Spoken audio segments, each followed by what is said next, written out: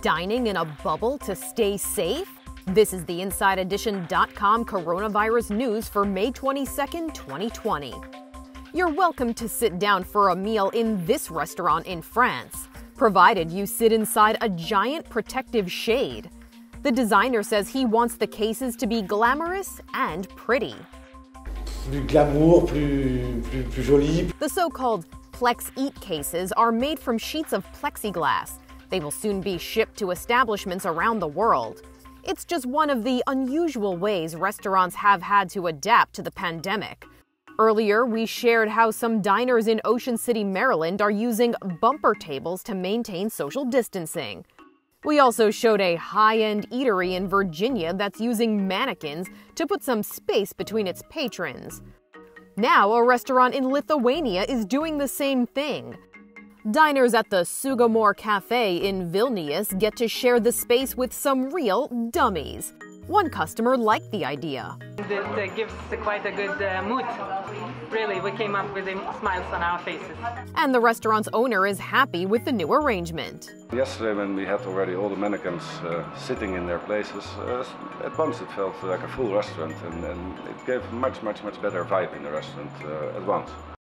Now, Inside Edition's Diane McInerney reports on another way people are staying safe when they go out to eat. It's a blast from the past, the return of car hop service. With so many dining rooms closed across the USA, restaurants are bringing back this classic slice of Americana.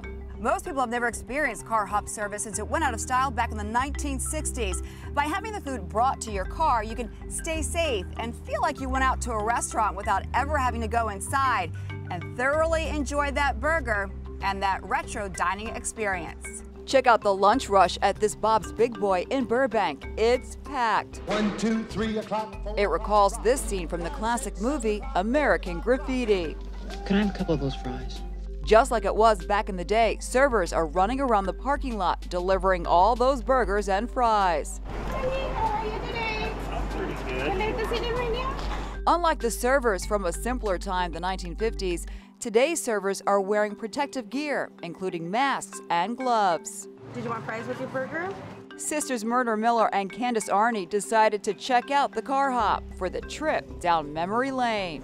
Bring back beautiful memories. Yes. Yeah, as kids we always ate here. It's still good. It's yummy. From the looks of it, people are eating it up with this perfect way to dine out in the age of COVID-19. Finally, InsideEdition.com's Sal Bono shares a story of how the pandemic is affecting nightlife in the big city. Since lockdown, nightlife has been deemed non-essential in New York City.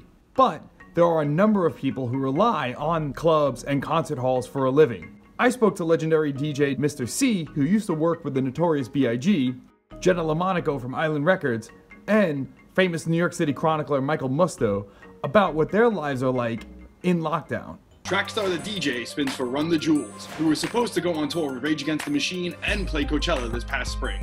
Right when we were getting into road mode, we did a week of rehearsals, and then we went home for like 2 days before the second week of rehearsals, and that's when this hit. It happened that quick. I mean, I was supposed to leave the next day for another week of rehearsals leading right into tour. There are over 5.1 million confirmed cases of COVID-19 and over 330,000 deaths worldwide. There are over 90,000 deaths in the United States. For more on the coronavirus pandemic, visit InsideEdition.com.